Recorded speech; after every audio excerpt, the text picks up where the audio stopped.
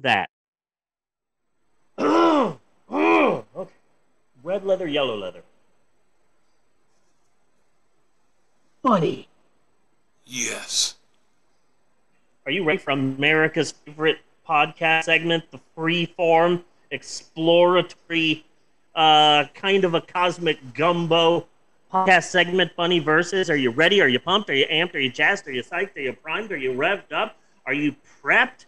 Are you prepared? Have you trained? Are you going to be using 10% of your power? Are you ready, Bunny? Yeah, I think so. Okay. I think so. Well, then, without any further ado, it's time once again for Bunny Versus. And now here is your host, Bunny Williams. Take it away, Bunny! So what horrible happened this week? I know something. I can't think of what did Kyle get off this week? Yes. That was Yes. this week? Yes. I think so. Yeah, that was pretty horrible. And Yeah. then seeing him on Tucker, that's just like, how much worse can it get? I don't know. But, yeah. So, yeah, it's been fucking horrible. Bunny, Yes. I want to talk a little bit about Macy's Okay. Thanksgiving Day Parade Yes, we do. on Bunny Versus. We also have to say a couple of words about last night in Soho. Oh, yes, absolutely. So last week, including the last episode of the podcast, I saw 3 random Macy's Thanksgiving Day parades because I have learned that a shit ton of them are just there online, and so I've been watching. I watched old ones all week to pre-game for Thanksgiving. Yeah. And so I saw 3 random ones. Last week for the podcast, we covered the 1984 Macy's Thanksgiving Day Parade. And then I saw 2001 Macy's Thanksgiving Day Parade. And I did that because I was like, no, I saw the 1999 one. And it was all about, the future, of course, because it's right before, the millennium in Y2K and all of that. And then I said, that was interesting. It was interesting to see, pre, 1999. And then I thought, what other important Macy's can I see? And then I thought, oh, shit. So they did a Macy's parade in 2001? That must have been weird because it was only a few weeks after 9/11. Yeah. Like, how the fuck was that Macy's parade? I don't remember seeing it that year, so I saw the 2001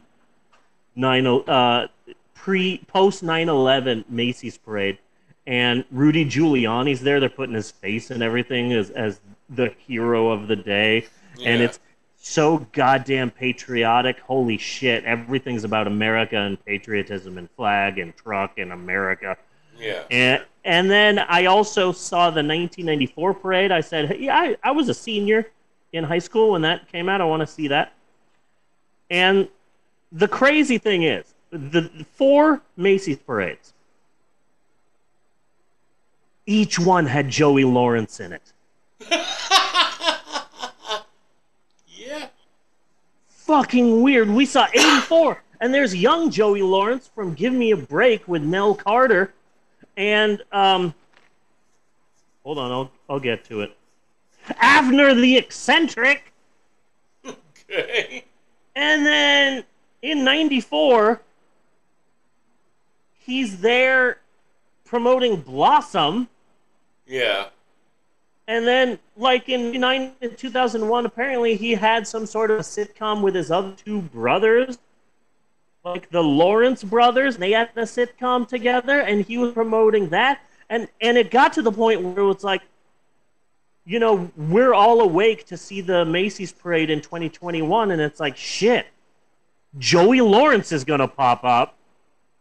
Everyone's on Joey Lawrence watch. I don't know what he would be promoting. Maybe they're making money playing too, but fucking we all need to be on watch for fucking Joey Lawrence because I Yeah. think he just has an open invite to these goddamn things.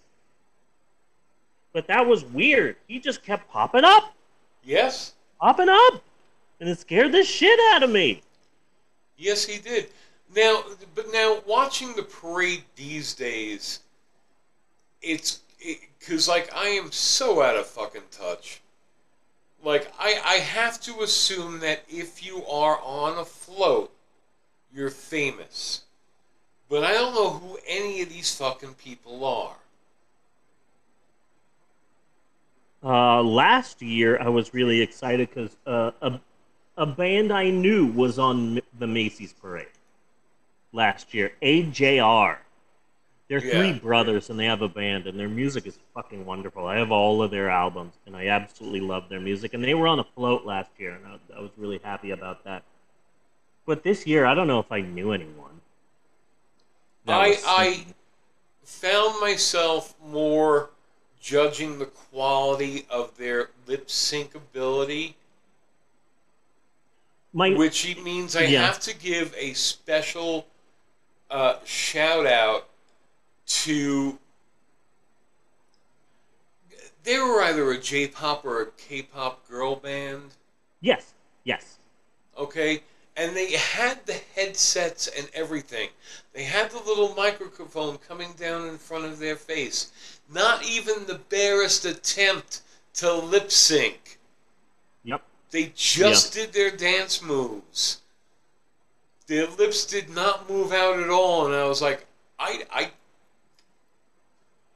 Anarchy! Anarchy! I loved it. I loved it. My favorite part of Macy's parade performances is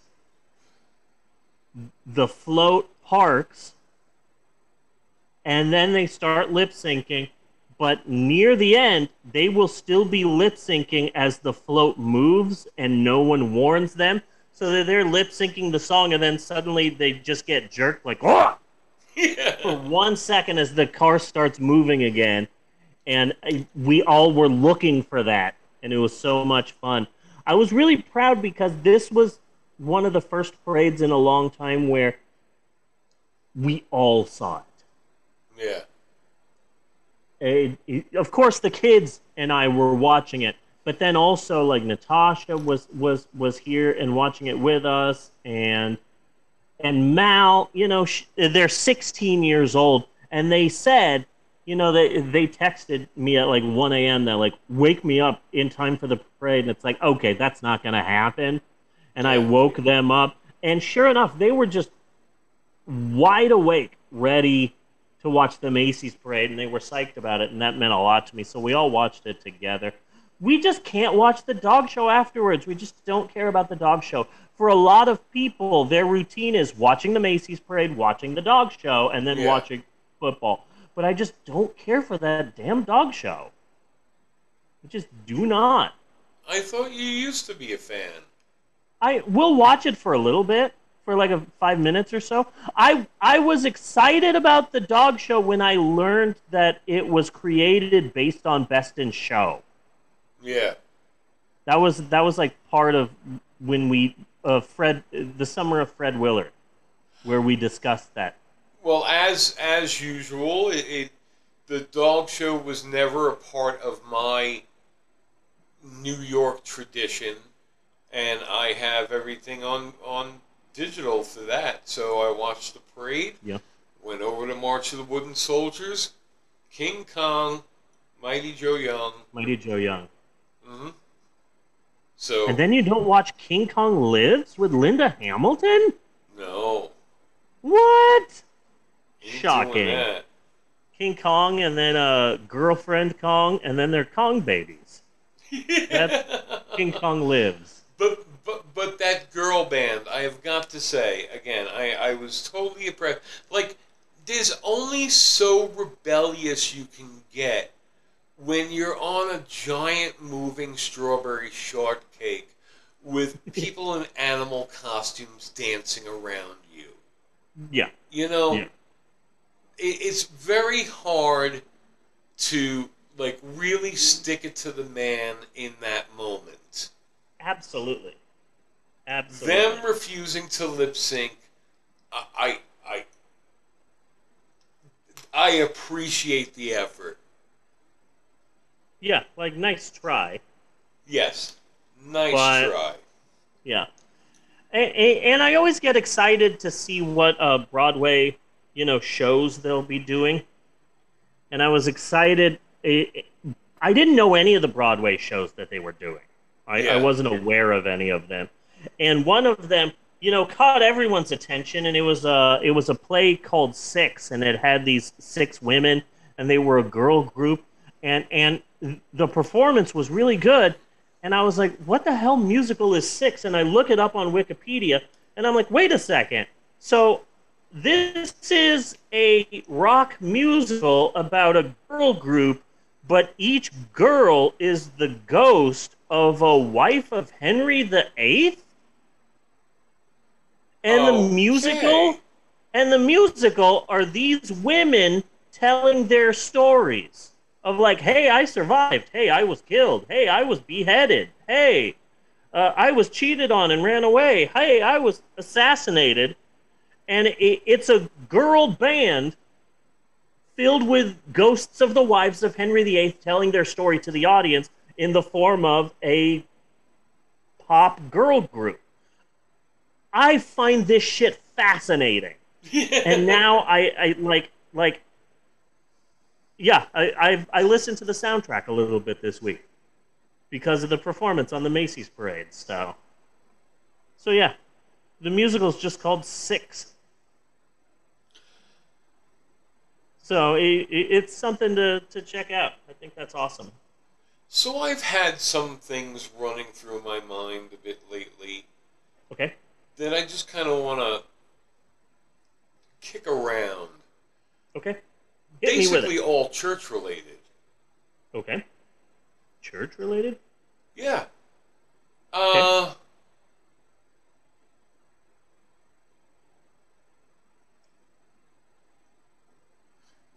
Okay, so like it's nice that we said on the podcast that we like I woke up early the day I died. Yes. Okay? But I think there should be something more from the church to make it a bit more official and to recognize things that we find that are Woodian or people that have performed a service of some sort where they would not necessarily be a saint for it, but they are recognized somehow with a title or something like that. Okay. And we could do press releases and send it out to Variety and shit like that. And if they want to pick it up, great. If they don't, who gives a fuck? Yeah. But we have made an official statement on this, that, or the other thing. And maybe we pick out 5 things a year. Okay. And maybe on the anniversary of the church, we release that as a press release. This year, the Church of Ed Wood recognizes this, whatever. Kind of rock and roll Hall of Fame. One of the first people that I would like to recognize in the year of our Lord Ed Wood 2021 is Nathan Williams, the man who kept the Rocky Horror streak alive in Oregon. Exactly. Exactly. That might have even been what started my thought down that road. Right. Yeah. He deserves some kind of recognition for that. That is a completely Woodian thing to do. Does it deserve sainthood? Probably not. Yeah. But something else that says, like Billy Zane. Does Billy Zane deserve sainthood? Maybe a case could be put up for that. But Nathan, not so much, but he should still be recognized. Yeah. You know who deserves more recognition? Fred Olen Ray. Fred who? Fred Olen Ray. I'm not placing him. He did a few. He's done a few movies. The Brain Leeches, Alien Dead, Prison Ship, Tycoon, Beverly Hills Vamp, Hollywood Chainsaw Hookers, Wizards of the Demon Sword, Scream Queen, Hot Tub Party, Evil Tunes, Dinosaur Island, Attack of the 60-Foot Centerfold, like so many. Invisible Mom, Bikini Frankenstein. He's like a modern day Grindhouse director. Yeah. Bikini Airwaves, Bikini Cave Girl, Bikini Chain Gang, The Bikini Escort Company, Bikini Go-Go, Bikini Pirates. Oh man, these are all actual films. Bikini Frankenstein. What? Bikini Jones and the Temple of Eros? That sounds horrible. How come I haven't seen it? Mm-hmm. But when he's not making these like Grindhouse movies, he's doing like Hallmark Channel movies. So he's doing like Hollywood Chainsaw Bikini Massacre, and then 2015's A Prince for Christmas. You know? So, like, I know Fred Olen Ray because Fred Olen Ray filmed... he teamed up with Ed Wood shortly before he died, and it's like, hey, Ed, you're a legend. Maybe we can make a movie together. But they didn't have backers, so they filmed some test footage and shopped it around in the hopes that people would like the test footage and give them money to make the actual movie, and it never went anywhere. But parts of it are shown in the documentary Ed Wood, Look Back in Angora. Mm-hmm. And it's like a surf guy with a surfboard, and he's trying to save his girlfriend from aliens, and the aliens think surfboard is a weapon. Is that thing loaded? Just you wait and find out. He's an Australian surfer. Yeah. I don't think that ever got finished. No, it never got finished. It was just like test footage to try and get a movie done. But, yeah, like, that's Fred Olen Ray. He was trying to get Ed Wood work, like, right up to the point of his death. And, like, good for Fred Olen Ray. I was looking for Christmas movies, and I was going through all of these, like, maybe we could do a shitty Lifetime or a shitty Hallmark or all of those shitty Christmas movies that are being cranked out. Like, cable Christmas movies are the new Grindhouse. Yes. So I was thinking maybe we could do one of these for Christmas, and I was surprised at how many of them had the name Fred Olen Ray attached to them. I'm like, shit, get work where you can, motherfucker. You're getting the job done. Well, we are once again coming up to our annual review of Santa Claus and the Ice Cream Bunny. Yes. I think that movie, just for that movie deserves church recognition. Absolutely. Absolutely. You know. Pirate World. Nothing. I'm just going to put the little seed in the back of your head. Because this one is, like, totally on you. But letting people know that the Pope of the Church of Ed Wood is gender fluid might help some people. Yeah, that would be something. I will never say anything about that again. That is completely your call. For the longest time, my sexuality and my gender and all of that, like, I'm Gen X. And so I always felt that, like, you know, my sexuality is my business, and I don't have to tell it to anyone. But now I feel that I'm in a position where I should tell people that, hey, I was born a man. I like being a woman. I'm trying to be a woman, and I'm being out and in the open. And I've gotten to a comfort with my a newfound gender where my wife says, "Hey, you want to go to the store? We need to pick up this." And I said, "Sure, let me get dressed." And I get dressed as a woman, and I'm comfortable going out now. Yeah. And I am, for a while, it was a process throughout the year where it's like, hey, I'm going to dress up as a woman every once in a while. Hey, I'm going to get dressed in drag, and then we can smoke together. Oh, you're going to have a drink? Cool, make me a drink. I'm going to go get in drag. And it was a slow process towards, like, I'm feeling like a woman today. And now it's just, for the longest time, I was like, oh, I'm gender fluid. Sometimes I'm a guy, sometimes I'm a girl. But now I feel like even today, where I'm just in my shirt, I haven't done my hair, I don't have makeup on, I haven't shaved, I'm just a woman. And I'm just living as a woman right now. I'm not always presenting as a woman, but I'm like she, her all the time now. And then someone on Twitter said, hey, since you brought that up, is that what your pronouns should be now? No. Okay. Because I am a woman, but then it's like, okay, I'm going to do a story time. And what I'm trying to do is, here's a story time as a woman, and here's a story time as Mr. Steve, because Mr. Steve is a person, Mr. Steve is a character, and kids like Mr. Steve. And I want to do story times as a woman, but also not lose Mr. Steve, because kids love Mr. Steve. And so I see Mr. Steve as a character, and I'm basically the woman all the time. I can still become Mr. Steve because people like Mr. Steve.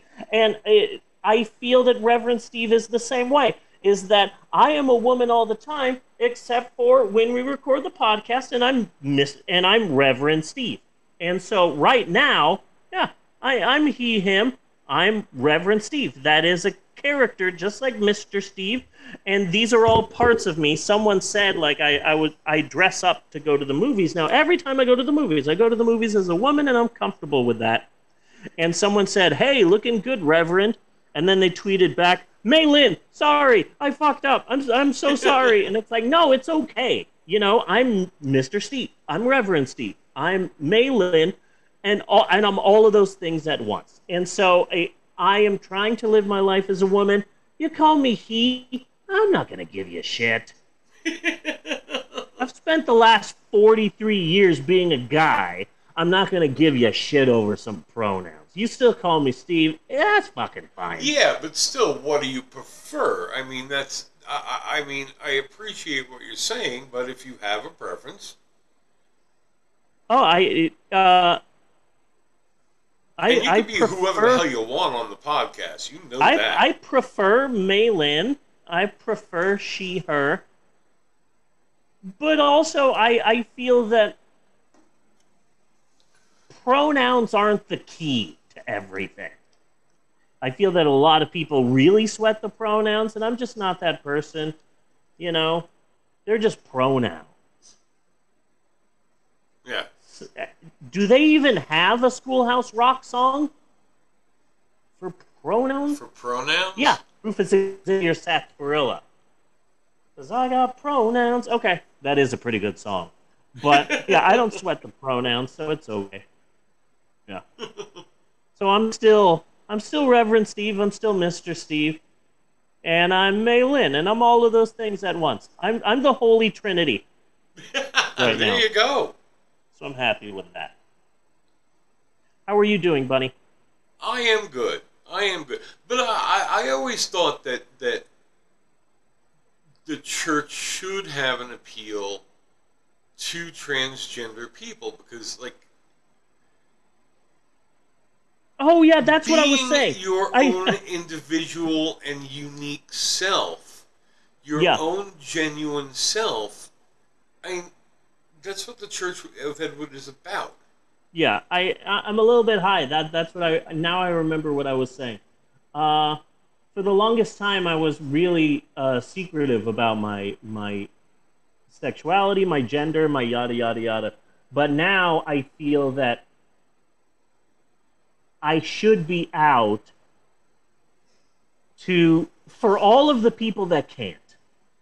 A Yeah. lot of people have been getting a hold of me, and they're like, "Hey, I'm so proud of you. I'm so proud that you're out there, and you know you're being who you really are. I can't, but you know I've been getting a lot of those messages. A lot of people coming from the woodwork to talk to me, Yeah. and everyone has a story. And I've heard from a lot of people who want to dress up and want to be a woman and have a woman inside them, but can't live that life, feel that they cannot. And it's like, okay, this is why I'm dressing up because I can be out here and I can be out for all of those people who can't. You know, Yeah. if I can do it in a small town in Oklahoma, maybe that will give courage to those people who live in LA and want to go out. You know, Yeah. shit, I'd be going to work as a woman if I still worked at the bookstore. You know, so I can have courage to help those who don't have courage. Yeah. Good. You know. Good. But that's all some things to consider, and I wanted to bring it up. Thank you. Thank you for bringing them up. It is something to think about. Because anybody could send a press release. Yeah. Doesn't make a difference. Doesn't mean that they're going to pick up a story, but you know, we did this. Here are our yearly announcements. Maybe a puff of white smoke. Nice. You know, Yeah. and we send out a press release. Yeah. That's a good idea. I like that. It's tough being a church that really doesn't like calling attention to itself. Yeah. Yeah.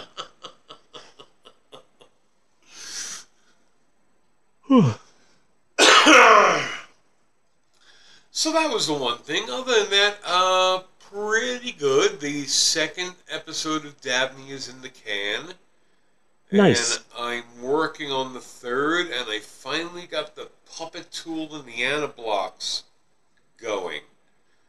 So Yeah. I got really excited about that, because that's kind of a level up, but it won't show yet, because I didn't animate a whole hell of a lot. Yeah. I just used this new technique, and it looks pretty good, but, like, the intro to episode 3 is not going to be highly animated. So, I can I don't feel high, but then I keep staring at the background of our video and the lights just keep changing intensity and I just keep staring at them and yeah. and then I realize that I'm high. But those lights are beautiful, Bunny. It's so subtle, because So it's subtle. almost a still picture, Yeah, except for those lights. I love it. I absolutely love it. Thank you. Yeah, no problem. What does your shirt say? Busy doing nothing. Okay, cool. There we go. Yeah. Mine says Chaos Coordinator. Nice. So that's it for that. That's coming along nicely. It's not great animation yet or anything like that. Although I do think the show itself is funny as fuck. Yeah. I think I came up with some good bits for this show. Good. But, so that's it for that. What else is there? Like, you know, as soon as we get to the next segment, then I'll remember all the stuff for this segment. Yeah. Like, fuck, That's how Last Night in Soho. Yes, That was Last Night an in Soho. interesting movie. Huh? There were some turns in that film that I generally did not. I've seen pretty much every horror movie that got a wide release this year, and I can honestly say that Last Night in Soho scared me more than any of those horror movies. Yeah? And Last Night in Soho isn't even a horror movie, but there are parts of that that genuinely frightened me. Like what? like Anya Taylor-Joy. Most people know her as Queen's Gambit, but I know her as New Mutant because she was in the New Mutants, Oh, the she movie was. that Oh, God, yeah. yeah, the movie that God didn't want to come out. It got postponed like 35,000 times. We did an entire shap just on how much this movie kept getting fucked over. Yeah. And so, New Mutants' slow descent into like prostitution and like drug use and whatever, and how the woman kept getting haunted by like the Johns, the customers, Yeah. and then that woman's slow descent into madness because of all the ghosts that she has to face. Like there were some parts there that literally, like edge of your seat fear, like actual fear. I no, I didn't feel that. I didn't get a horror feeling off of the movie. I took it as more of a noir, more of a mystery thriller. You You might know, you I didn't really find horror in it. yeah. You might like Even if it did have zombies. yeah. Yeah. But I love it. Diana Rigg. That did not look like Diana Rigg. Now, I had no idea heard it was Diana her. Rigg was in it. I was really excited to see Diana Rigg. And I was watching the movie and I was like, that does not look like Diana Rigg, but that's got to be Diana Rigg. There's nobody else in this movie who could be played by Diana Rigg. Yeah. And I actually had to look it up on IMDb. Yes, that Yeah, was same her. here. Same here. I didn't even know Diana Rigg was in this movie. I'm like, who is this old woman in this movie? Let me look it up really quick on IMDb. No shit! Yeah. Okay. Then Yeah, I no, think I know. I heard some lead up running up to the movie, and it was Edgar Wright, so I was interested. I would not. It's not going to be as rewatchable as Baby Driver is, Yeah. The soundtrack is really good, though. and especially, yeah, right. Especially since I really liked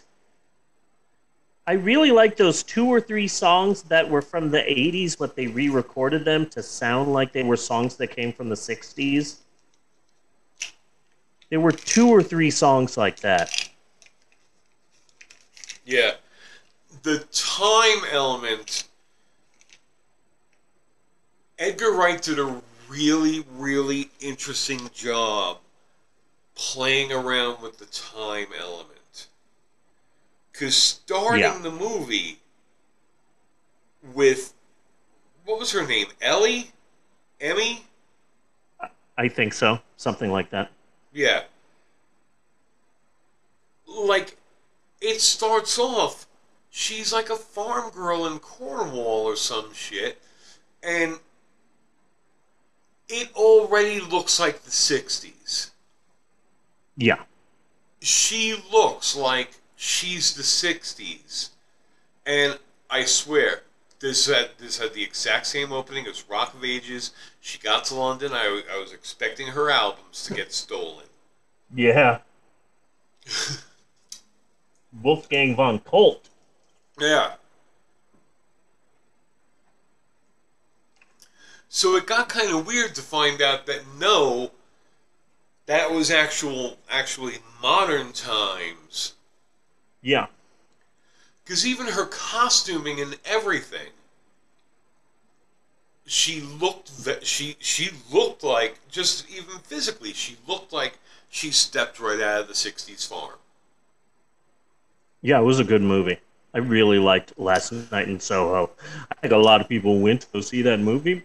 Maybe it was more popular in England, I imagine it's one of those sort of movies where it's just, maybe American audiences just weren't hip to it, but goddamn, what a great movie. But I Beautiful found it film. really interesting how her look progresses throughout the movie as the focus of the movie changes. Yeah. I mean, by the end of the movie, she was any other pretty white girl Yeah. that you can find right now. Some serious mean girl shit happening in that too. Yeah. Some serious mean girl shit. Yeah. But It what a was great nice seeing Matt Smith play a bastard. Yeah. I mean, it's the kind of role that he needs. Yeah. You know, he hasn't been as successful after Doctor Who as David Tennant has been. And this is kind of this is a good breaker for him. Yeah. But what a beautiful film. I think it's in my top 10 right now for the year. Yeah. Yeah. It's just a beautiful film. It's one of those films where, yeah, I don't think that, like, unlike Scott Pilgrim and Baby Driver, this isn't one that you can watch over and over again, but it is one you should watch twice, because once you understand the entire plot, that's one where, okay, now I need to go back a second time and watch it and catch on all the things that I now know. You know? Yeah. Yeah. But nice. Beautiful film. It's getting a lot of vitriol, it seems, from people. I've seen some hate on the movie, but yeah, I'm going to disagree. I think Edgar did another good job, and this is an interesting movie. Yeah. It's just, if anything, I think it's just that we just have not seen a movie that looks and feels like this in a really long time. Yeah. Yeah, that makes sense. You know, so I mean, I've been thinking a lot about that lately because I've been watching John Carpenter interviews, and in every interview he says that how horrible The Thing did in the box office. Yeah, that's a good point. And I kind of think it's because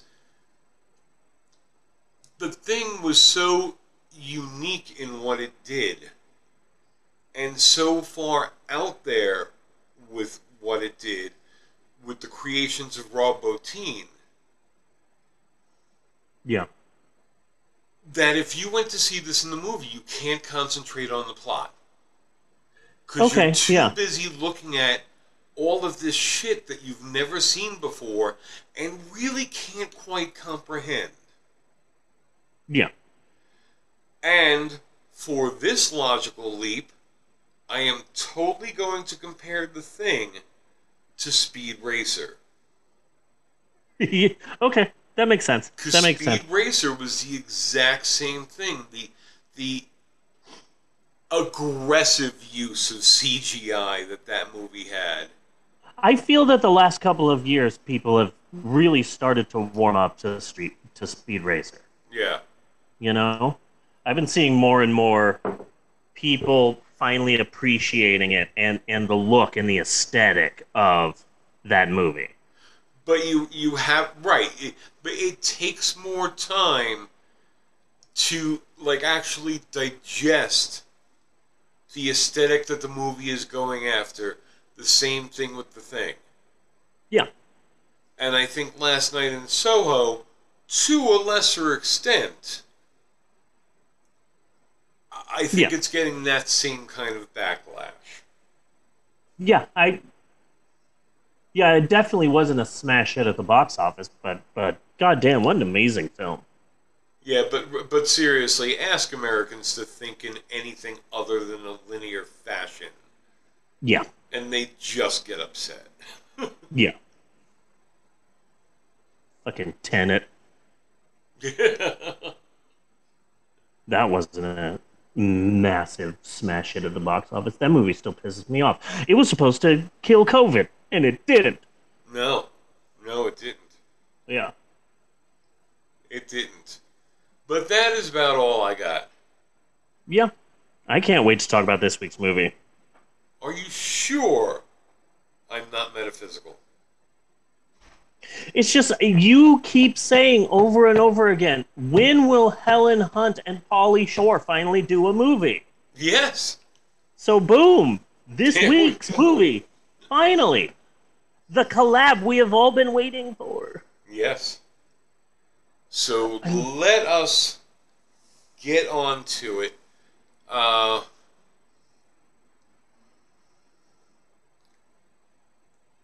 don't know. There was a part when I was watching the parade, and it must have been when the L-tryptophan started kicking in. Okay? Yeah. Because I saw one of the people on the float, and they looked like they were looking directly at me.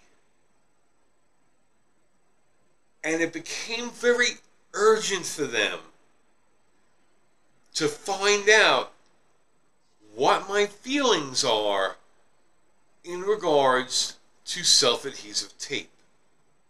Yeah. And I just looked back at the television screen, stared that wannabe Muppet right in the eye, and I said, self-adhesive tape? Yes, please. Perfect outro. And cut on that. And to cut